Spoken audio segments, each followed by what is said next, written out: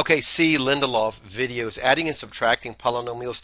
This also would work for gathering like terms. I'm using a worksheet that I got of kudasoftware.com. So I'm just going to practice it. It's super easy, but I did want to show it to you. The reason that I would use this is just so I could avoid errors. So I'm going to do 5x squared minus 3, close parentheses, and I'm going to add this quantity to the quantity. So I'm going to open this quantity sign up again. 2x squared minus 3x, and then if you're going to use cube, use a little caret here. You can put cubed. Remember to use your right cursor to get outside of that. And I'm just going to hit enter, and hopefully we're going to get, look, 5x squared plus 2x squared should be 7x squared, right? So let's see what we get. And there it is, negative 3x cubed plus 7x, and it did gather all those like terms. You're probably sitting there going, this is the stupidest thing I ever saw.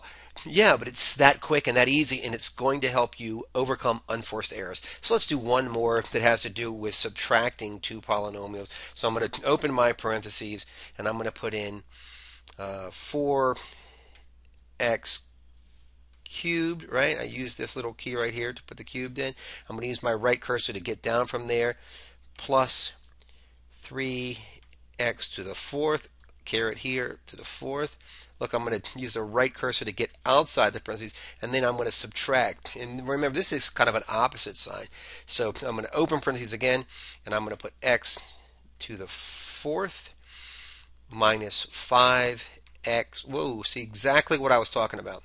See what I did there? So I'm going to go back and be a little bit more careful. I'm using my right cursor, and it comes down from there. Minus 5x caret cubed. It already closes up parentheses for you. If you worry about it, you can get out of there like this.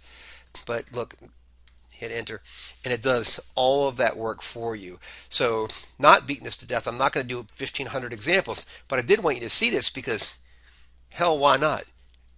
Remember that most mistakes that happen in algebra, intermediate algebra or above, and almost all of the mistakes that happen in calculus, if you know anything about that math, is caught up in the algebra. So this is just a way to kind of, you can grind through your math, but this is at minimum a way to make sure that you did it the way you meant to.